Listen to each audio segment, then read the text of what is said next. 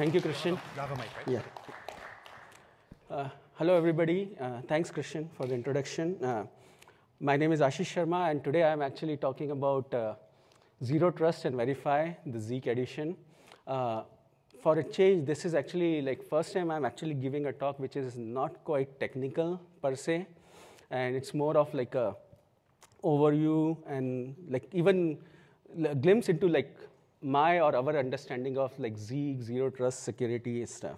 So I come from Lawrence Berkeley National Lab. I have been working there since 2010.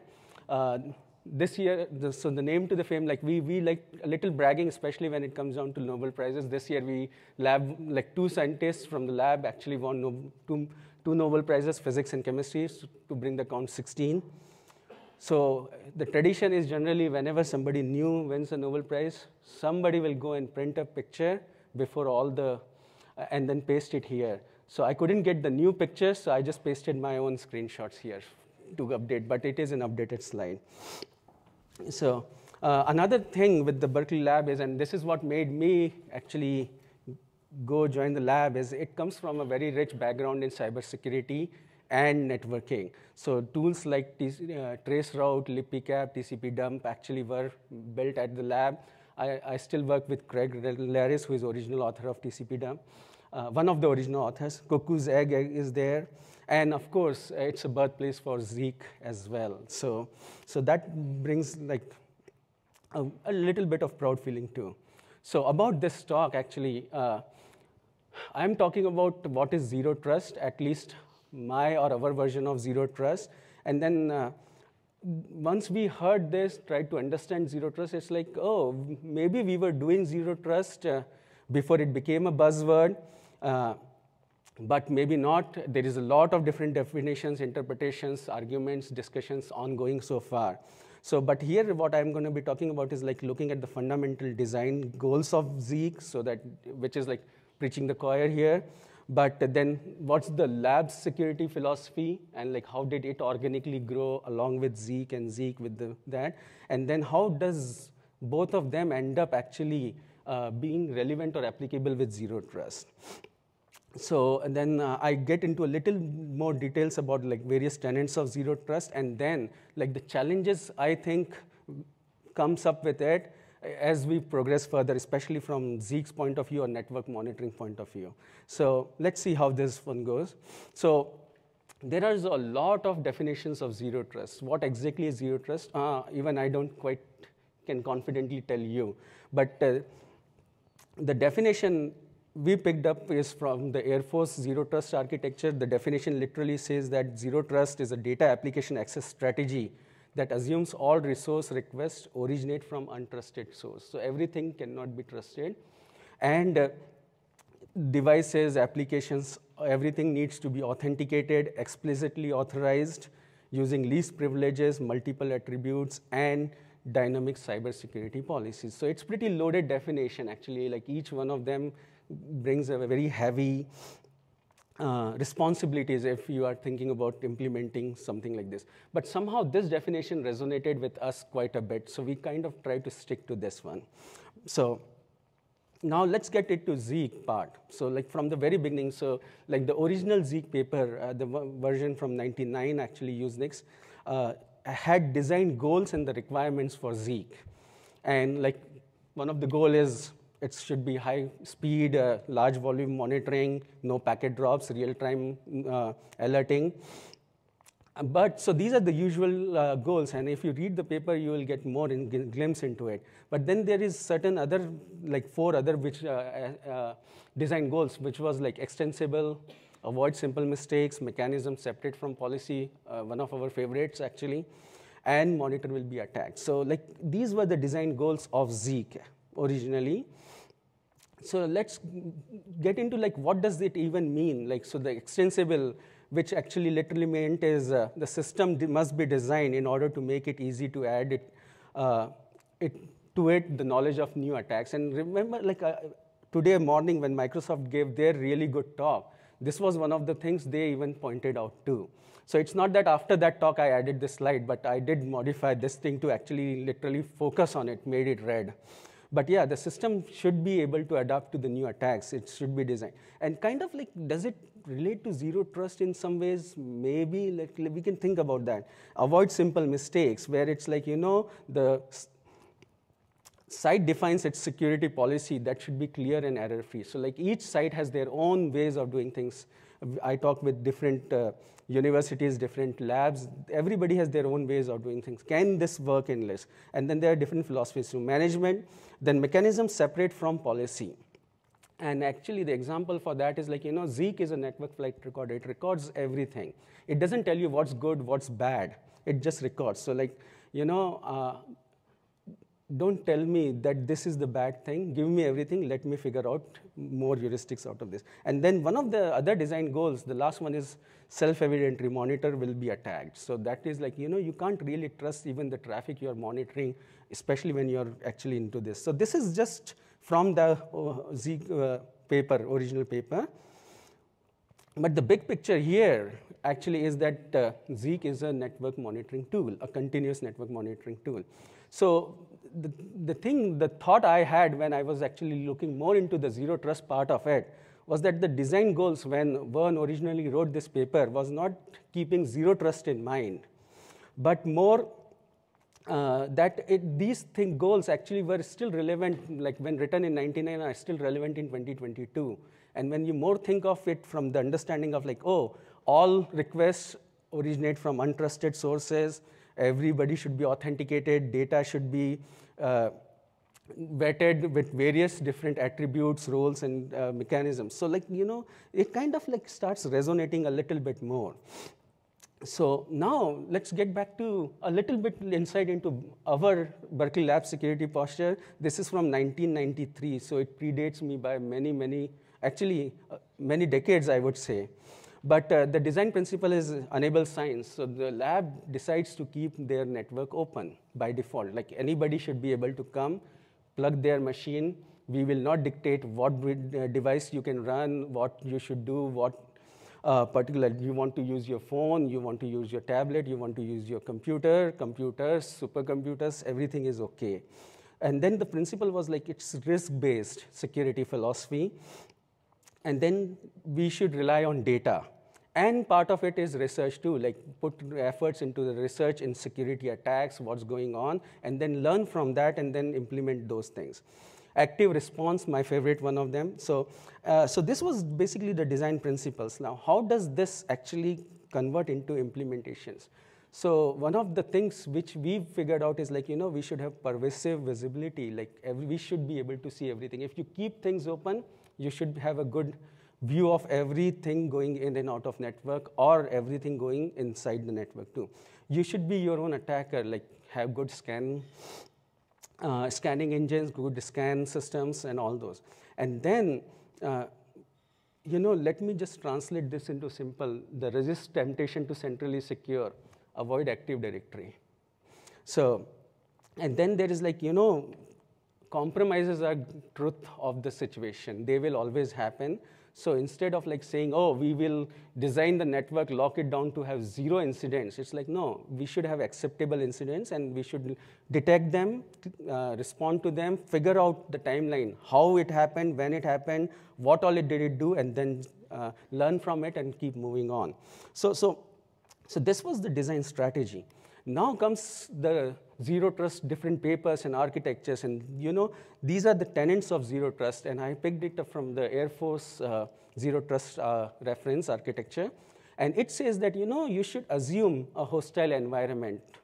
Then you should always presume a breach, and that is one of the philosophies we also had, and I think we as a security engineer always have this, where it's like, there's always a compromised machine in your network. The question is, how do you find it? When do you find it?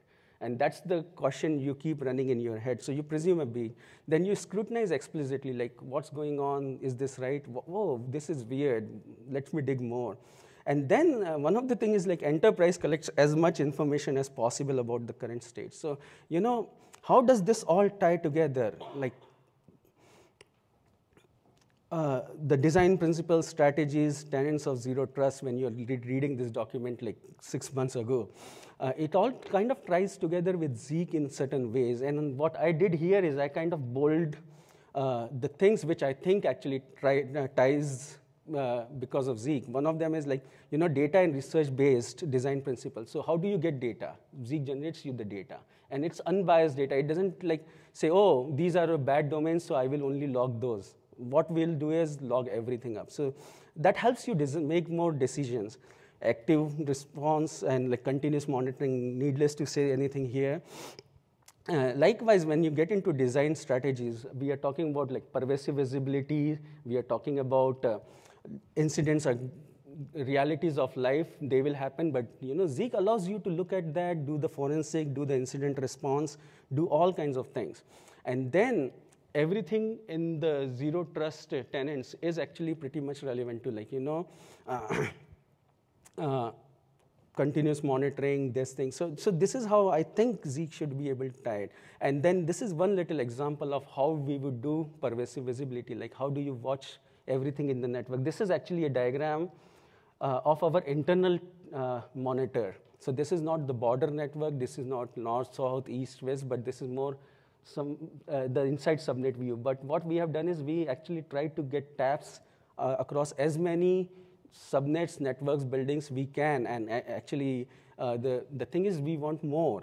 I mean, if we can see everything inside the network, the better it is. So this kind of gets you an illustration. We, of course, had to solve very interesting problems of data deduplication and all, and my colleague Michael is also here. He actually did, like, he can talk about all kinds of filtering he ended up doing to make sure that this is accurately tabbed as well as all the deduplications go there. But we do have a solid visibility. This itself can be a talk actually sometime.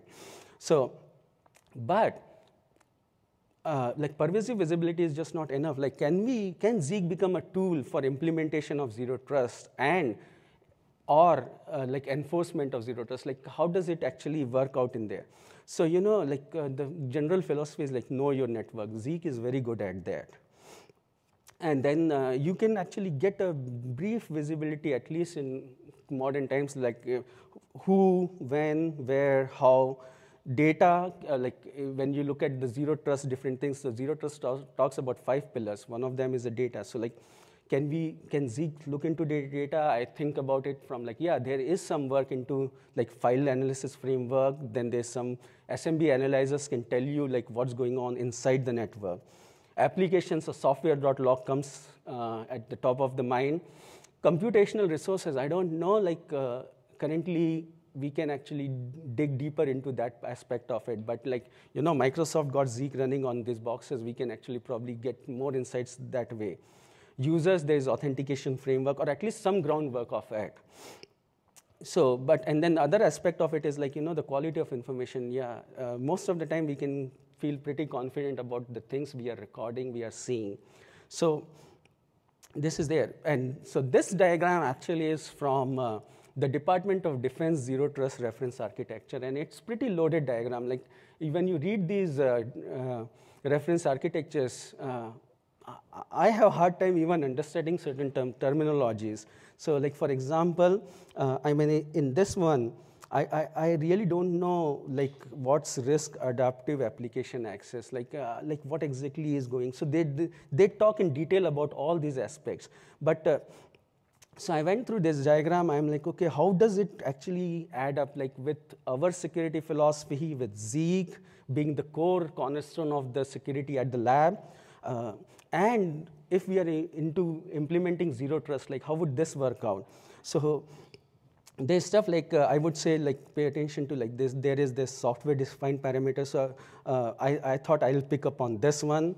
I just couldn't figure out like how securing software supply chain, I can do anything with zero trust, Zeek, Berkeley Lab. Like you really don't have, I have no clue on this part. But then this side of the diagram, it actually is like, oh yeah, things resonate to me. They make little more sense. And this is how they make some sense. So I actually picked like 1, 2, and 3. And like for one of them is like encryption. So encryption is like encryption in transit and encryption at rest. So Zeek cannot quite see things which are encrypted.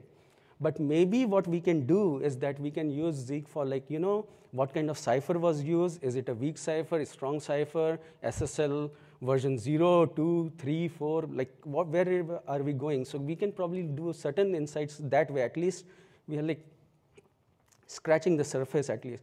And other one is, sometimes absence of a signal is a signal too, where it's like, what zero trust says, that, everything is untrusted, everything should be encrypted, everything should be highly vetted. Now you should, like, can we actually create these policies which actually make sure that there is enforcement and or reversal of it, like, oh, why do I see a clear text connection going here? So something on those lines. Then there is like data discovery and classification. So like this is tempting. Like, can we actually really look at the data and start tagging it in the network? Like, what kind of data is going? Of course, now you have a fight with encryption going on and other aspects, but maybe we can think of other higher profile things like, I know these are HPC servers. I know that these are backup servers. Maybe we can start tagging it in certain manner. I speculate. So, and then there's data. So let me just get into the data loss prevention. So, one of the things at the lab is we are completely unclassified science lab, a lab of Office of Science in Department of Energy. But we were still concerned a little bit about, like, do you have official use only emails going through the network? And like, how do we even know like who are the recipients or top consumers of that, or CUI, or like other kind of classified emails with certain level of classification? Even most of them are generally open. So, and then Zeek actually, like, DoD has another guidance on like saying that, if you want to tag the data, you have to make it like, mark it as like visible, accessible, understandable link. Like, how does this even make sense overall? But, the DLP part here is actually like, even though all the SSL is over TLS, all the emails are over TLS and it's all encrypted, there are certain other workarounds. And this was the example actually I was trying to use, like how does we make things still relevant. So the NIST Zero Trust guideline says that, all communication is secured regardless of network location. And at the same time, it also says like the enterprise collects as much information possible about the current states of assets. So like you're talking about encryption, like Zero Trust talks about encryption, at the same time it says collect as much as. What is the way to do it? So in this case, what we ended up doing was that our mail provider, quote unquote, is Google. So we ended up actually having Google do a dual delivery to us. So all the email actually is on TLS. It's all encrypted, everything, we can't have visibility. But then Google sends us another copy, which actually gets received by a combination, a cluster of machines actually. They get this, they actually face TLS. Once the mail is received on the machine, here in this case, the SMTP relay, it actually goes clear text. And then we push that clear text email to another system, and we call that SMTP sync. And this clear text actually is read by Zeek. And then we would implement these policies and start saying, oh, we have now more visibility into emails. And this is, so the point here actually is that, while TLS is a welcome thing, encryption is a good thing, this was a workaround to be put in place. So this was just one example out here. Again, like, some of the things with Zero Trust is like, attribute-based access control. We don't know, like, I don't know what really that means and how can I actually even work with it. But then behavioral-based kind of resonates better. Like, what? Can we do certain anomaly detection based on behavior, encrypted or not?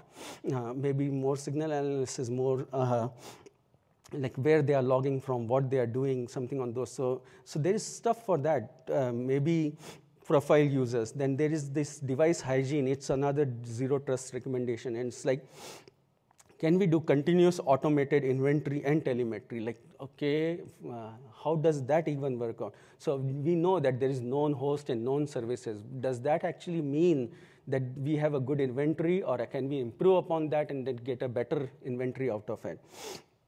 So, and then similarly, like dynamic device service updates, like, okay, can we do like something like host profiling, institution services? So these are certain aspects to it. Then zero trust also talks about like visibility and analytics, automation, orchestration. So yeah, I did show a few slides ago that there is visibility. We already talked about that. But then uh, there is proactive responses. So we do a lot of automated defenses. Zeek would see something bad, they will block us. But so if there's dynamic firewalling in place, then we can do real-time whitelisting and stuff. But how far can we go with anomaly detections, especially when it starts considering aspects of zero trust? So like, zero trust has these pillars. So one of them is identity management, another one is device. Like, you should be able to have a lot of control on your device. Device needs to authenticate, then users need to authenticate, and so on and so forth. Then there's data pillar, network pillar applications. So, but then, like, do we have visibility into like enforcing attribute-based authentications? Like, I don't know how that would work out too. So these are like kind of challenges with the current atmosphere, and like where we rely on our security philosophy with a combination of current state of security, and then the whole new world of zero trust coming in. And then zero trust also says that there is no defined perimeter anymore. Hosts like can be in clouds, can be at home, can be like somewhere else. So, and one of the example is like, when your network is not even your network. So they have like a software defined parameter, and this is actually in implementation at the lab, where we have almost all of our web servers, or at least we are on track of it, which are front-faced by Cloudflare. So now if somebody wants to connect to some web server at Berkeley Lab, they end up actually connecting to Cloudflare. If it's in Cloudflare's cache, Cloudflare serves them. Otherwise, the connection we see is only Cloudflare IP coming to the web server and sending the data back. So the network, like our network is not network anymore. Like it's shielded, hijacked, pick your choice by Cloudflare in certain ways. So how do you do that kind of monitoring? But so there are like tricks we have put in place, like fetch Cloudflare logs, look into that. The good aspect of that is now, instead of HTTPS, we actually see all the GET requests and POST requests pretty clear. But yeah, like software-defined parameter is actually one of the big things coming up with the zero trust too. So like, how does that actually work? So now this is where the like all these things I built upon is actually here. Like, how do we adopt to it? Like when endpoints are not in network in traditional sense, and we have seen that with COVID era, like when entire workforce was home. Now you're securing, like asking them to connect on VPN, but zero trust says that VPN should be eliminated. Like, the device gets trusted, user gets trusted, you don't really rely on. So how does that work? And then there are the new things coming up, or new dictates coming up actually, which is like DNS over TLS, DNS over HTTPS. Like how does that actually, like how do you get? So imagine not having access to DNS.log. That would become a little, I don't want to say funny, but scary, right? It's one of those things, and but maybe like the way we actually were able to do something about SMTP, where there is a dual delivery, there is something, maybe who knows, Bind actually comes up with a mechanism for us to still implement DOT or DOH and still be able to do certain kinds of monitoring. And then this is an interesting point too. Like the current monitoring won't detect compromised system until it connects to our network. And it's kind of like a bragging right in certain ways at the lab to like some visitor comes in and we tell them, you know what, your machine is owned. And they're like, huh.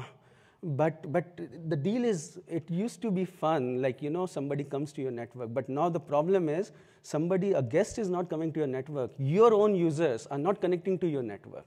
Now, how do you detect they got owned? And if they got owned, the odds are lab can get owned too. So these are certain like new challenges we actually have started thinking about, like with the relevance of how it would work out in the current world. So this is pretty much my talk actually, and if there are questions, I'm happy to see if I can answer them or at least have some kind of thought or discussion about it. Yeah. Thank you. Thank you, Aashish. Sure. All right, questions for Aashish?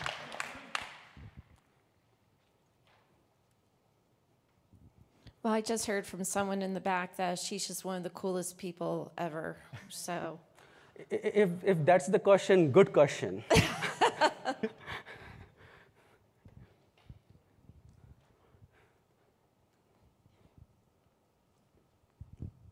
Thanks, that was very good. I just wanted to make the comment that perhaps one thing to consider is that in NIST Special Pub 800-207, they have the architecture slide in Figure 2 in that document, and it talks about the control plane and the data plane and where Zeek fits, right? You got continuous diagnostics and monitoring, you've got threat intelligence, right? So there's places in that space might be helpful to illustrate where Zeek fits in that overall architecture concept. So just passing that back as part of the discussion. Mm-hmm. I see. Excellent. Thank you so much. Actually, thanks for and think about this how like if you look at this talk, like how would you think about like zero trust or like the new paradigm or the buzzword, or like how does it affect your network too? I think that's the whole point of this talk here. Thanks a lot. All right, thank you, Aashish.